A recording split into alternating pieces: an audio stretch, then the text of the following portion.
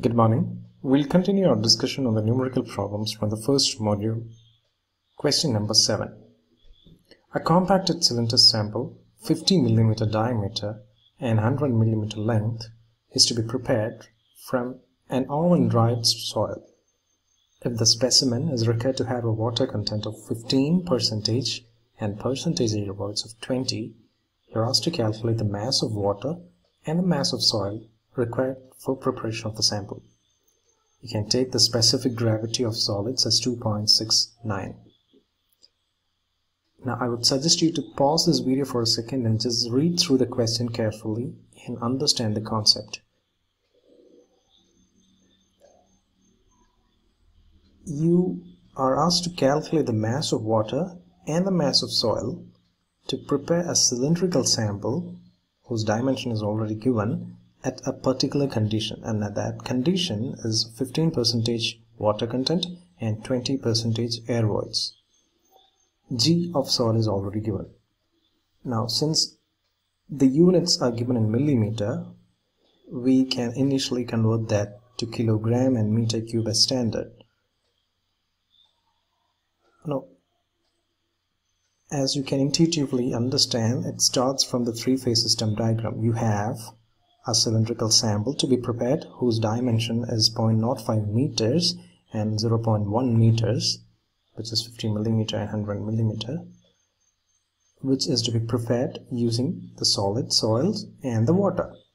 Of course, it starts from the three-phase system diagram, and in the three-phase system diagram we know that the total volume, which is the volume of the cylinder in this particular case, is equal to the volume of air plus the volume of water plus the volume of solids, or VA plus VW plus VS is equal to the total volume V is equal to pi by 4 into 0.05 square into 0.1 in this case, because that is the volume of the cylinder that we need to prepare.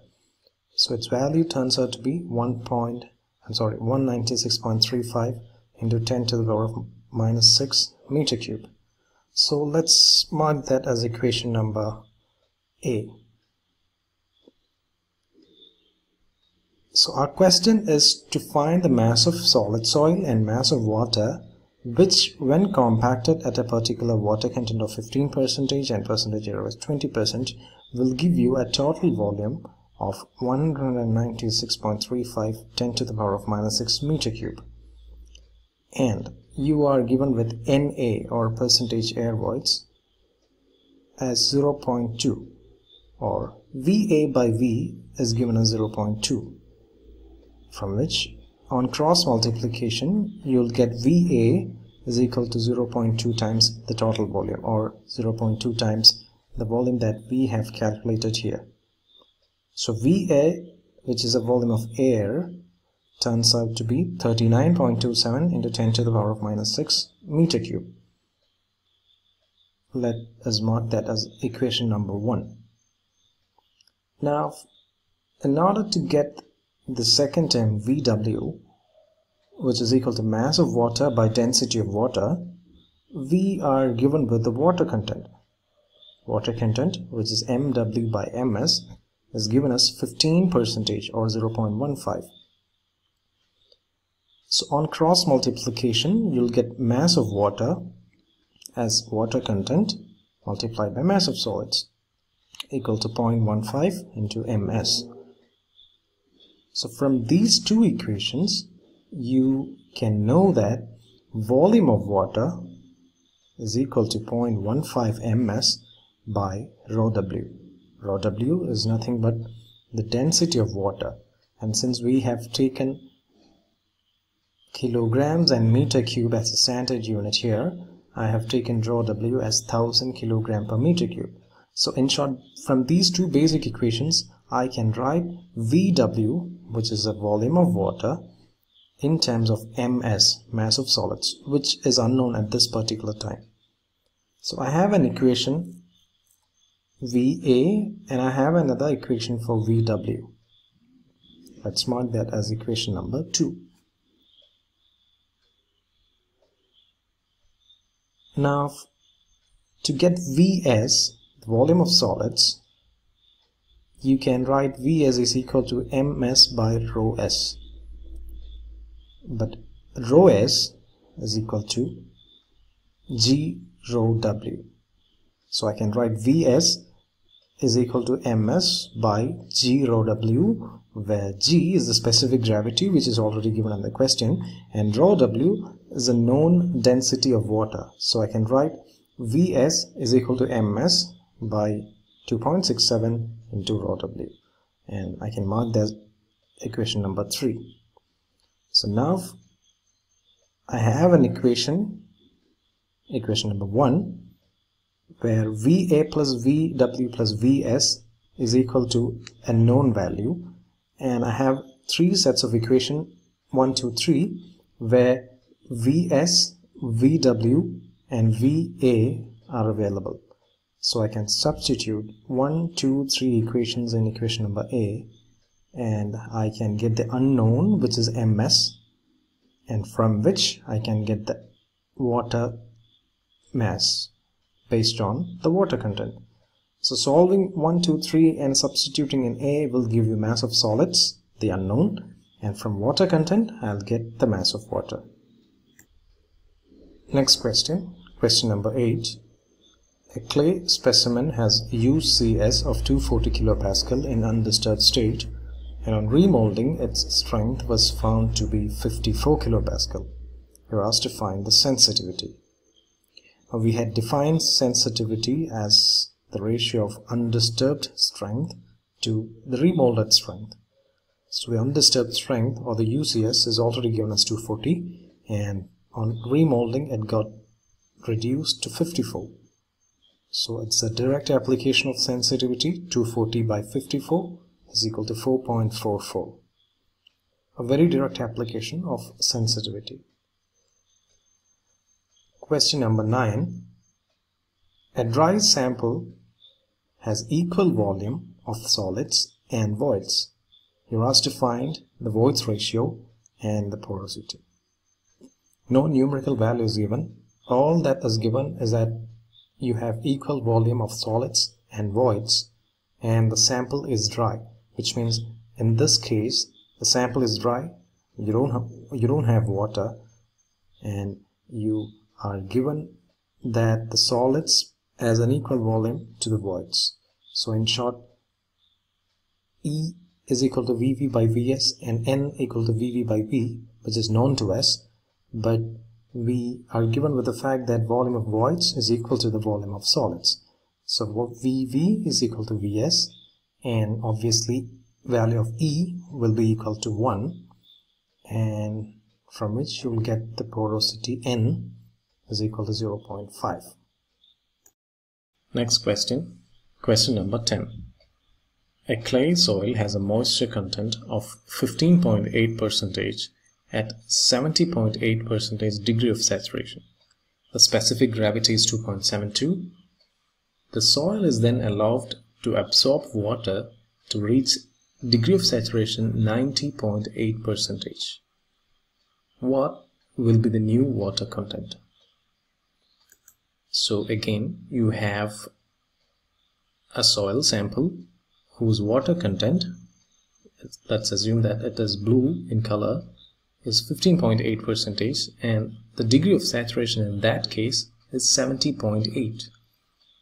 Now if the soil sample is then allowed to absorb water like a sponge to reach a degree of saturation 90.8%, let's assume that in the new case you have a few more void spaces filled with water, or a few more white color has got turned into blue color. Now in that case you're asked to find the new water content. So in short, degree of saturation increases from 70.8 to 90.8, and what will be the new water content in that case where you have specific gravity already given as 2.72. Now the idea remains in this picture. The void ratio remains the same. When the degree of saturation increases, water content increases without changing the voids ratio. In short, the voids where air was filled earlier is now filled with water to a certain extent, but void ratio will remain the same. So that is the idea. We will depend on the equation SE equal to WG, or E is equal to WG by S. So in case number 1, you have W, the water content, as 0.158 or 15.8%, and S, degree of saturation, is 0.708 or 70.8%, and specific gravity is 2.72. So substituting that, you will get the void ratio 0.607. Again, in case number 2, where the degree of saturation is increased to 90.8%, you can make use of the voids ratio because it remains the same. So water content is equal to SE by G, where S is a new degree of saturation 90.8, E is the same voids ratio 0.607, and G, specific gravity, is also the same value 2.72. So substituting that, you will get the new water content, which is 20.3% or 0.203. So in short, when the water content or the moisture content got increased from 15.8% to 20.3%, the degree of saturation increased from 70.8 to 90.8 because the void ratio remains constant. Question number 11. An embankment having a total volume has a water content of 16% and dry density given as 1.75 gram per cc. It was constructed from a borrow pit where the undisturbed soil has a water content of 13% and void ratio 0.6. You're asked to calculate the quantity of soil which was excavated from the construction for the construction of the embankment. G can be taken as 2.68. Now, embankments are nothing but the ones that you construct to lay usually a road pavement. So beneath the road pavement, you will have an embankment. Now, while constructing an embankment, what you usually do is you get soil from any other site where you can have access to soil which you prefer. For example, you don't have to have clay soil. You would prefer a soil which can be easily compacted. So these soils would be usually taken from what we call as a borrow pit, because that is where you borrow the soil from. So in this particular question, you have a borrow pit. Let's assume that the pit looks like this for the sake of analysis, and in that borrow pit the water content is given as 13% and the void ratio is given as 0.6. What you do is you take the soil from the borrow pit and construct an embankment like this, and the properties of the embankment are water content 16%, dry density 1.75 gram per cc, and total volume of the embankment 50,000 meter cube. Now you are asked to calculate the quantity of soil which has to be excavated from the borrow pit for the construction of the embankment. Now one thing that you need to understand is that the density of soil in the borrow pit need not be the density of the soil in the embankment. So that is the key point in this question. The dry density of soil in the embankment is given as 1.75 gram per cc, and the volume of the embankment is given as 50,000 meter cube, and I can convert that to cc by multiplying by 10 to the power of 6. So once you know the dry density and the total volume of the embankment, you can find the mass of the solid soil in the embankment. So mass of solid soil is nothing but 1.75 gram per cc multiplied by the volume of the embankment. So we'll get 8.75 into 10 to the power of 10 grams. So that is the mass of the soil, the dry soil, that is required to construct the embankment. Now where do you get that mass from? You get that mass from the pit. Now the pit will have a different dry density, which you can find using this equation. Rho d equal to g by 1 plus E into rho w, where g is already given in the question, 2.68. E, void ratio, is already given as 0.6, and rho w is the density of water, which is 1 gram per cc. So I can substitute that and I can get the dry density of a soil in the borrow pit, 1.675 gram per cc. So fundamentally I am taking the soil whose dry density is 1.65 gram per cc from the borrow pit, transporting it by trucks and laying it to construct the embankment whose dry density is 1.75 gram per cc. So the mass of the soil that has to be taken from the pit will be from the volume of the soil, from the borrow pit, right? So you're asked to calculate the quantity of soil, which means you're asked to calculate the volume of the soil from the borrow pit. So volume of the soil from the borrow pit, VB, would be equal to mass by the dry density. I have the mass here and I have the dry density here. So just divide the mass by the dry density, or divide the mass of the embankment in its dry case divided by the density of the soil in the borrow pit. So 8.75 into 10 to the power of 10 divided by 1.65 gram per cc. This is equal to 52239 into 10 to the power of 6 centimeter cube. So the key idea in this particular question is to understand that to calculate the quantity of soil that is to be excavated from the pit, you will use the dry density of the soil in the pit and the mass of the soil in the embankment. You can't use the density of soil in the embankment, but you have to use the density of soil in the dry pit. Once you understand that concept, this problem would be easy.